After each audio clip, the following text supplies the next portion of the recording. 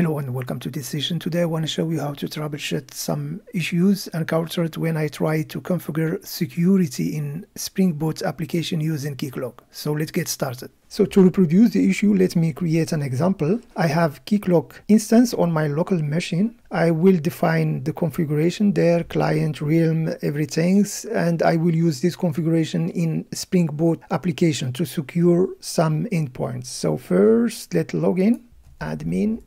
And we will create a new realm. We call it Spring Boot demo, create. We add a user and we define a password for this user. And we define realm roles. Let's create a new one. For example, API users. Only those having these roles can access API endpoints, for example. And we will create a client. Create new one. Let's call it demo client.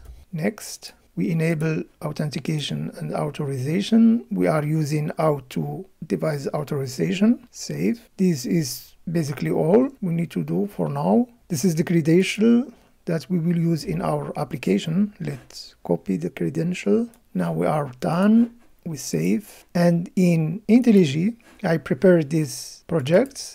The Spring Boot project. I'm using security, starter, web starter, and the client for Auth 2. This is all what we need, and this is my controller. I defined two endpoints, API and authenticated, and this is the configuration. I am using the new approach using the security filter chain. So it is a simple configuration, as you see here.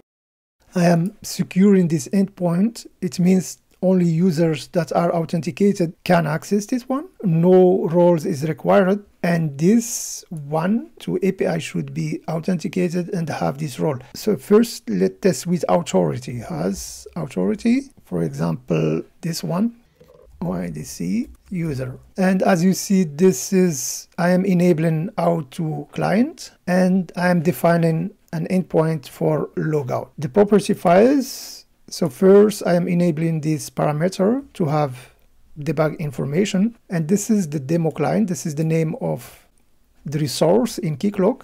And we need to adjust the password. We restrict the application to these scopes. And this is also important.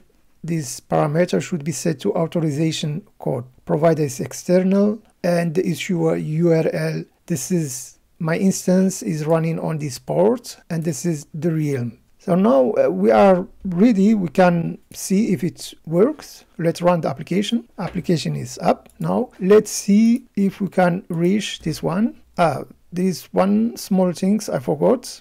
We need to define a valid redirect URI. So HTTP, this is to our application, local host 8080. It is running on this and we add this placeholder. Save. Now let's try again, and as you see, authenticated. As you see, we are required to enter password. Demo, we have this user. It is working. Now let's try to access API. It is working as well. If we change this one, if we change the authority name, the scope name, for example, users, like that, we restart the application. Let's try to access here and we get the status 403. So it is working using authority. Now we want to switch to roles. So how to do that? We have already defined a role in Keycloak. So instead of authority, if you are used to work with roles, so this is convenient. Our role name is API users. Let's restart and see. So we know that our user is mapped. Let's check. We need to add assign role. We add this one. It is assigned. Our user has this role. Let's check here. Now we can check with this endpoint authenticated. It means here only authentication is required. API also the role is required. So the issue, we see that the user has this role, but it doesn't show up here. Let's check the log. As you see here, granted authorities, it looks fine. However, I didn't find any information about roles here. Nothing is showing up here. And let me show you how to solve this. So in Keycloak, you need to add an information to the client. So this is our client, demo client. We go to client scopes, and this is the dedicated one to our demo client. Here you need to map this information, map the scopes to the roles defined in the realm. And to do that, you have to add one predefined mapper, name it, let's search for it, roles, this one, realm roles, and make sure that the information is added to the token. So here, enable both them, and we save. Now let's see what's happened. I expect that it will not work. Indeed, we are still getting the 403 error. However, we should have more information. We need to restart the server. This is the quick way to get things updated. It has been restarted. Let's try to access 403. Let's check the log information. At least we see in our realm access, we have the roles, the API users. So now the roles are showing up here, but why it is not working? The problem is Keycloak and Spring Boot are two different words, and the roles from Keycloaks are other than what defined in Spring Boot. So for that, we need a converter. So I prepared a way how to convert this information, how to convert the scopes, the roles from the scopes into the roles in the Spring Boot word. So I prepared some beans.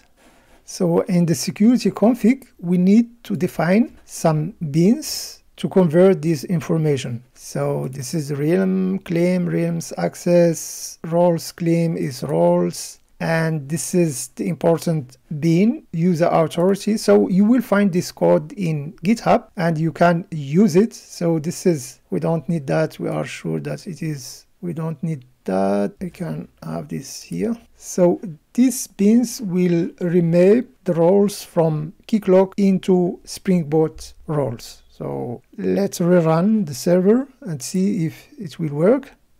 Let's check here. And now you see it is working. Let's do another test. We log out, log out, log out. We go again to our server. And in Keycloak, we define new user, demo2, credential. This user doesn't have the new role. So let's see if it will work. API demo2, demo. And as you see, this user is not allowed to access this endpoint. I hope this was helpful for you. Thanks for watching and bye.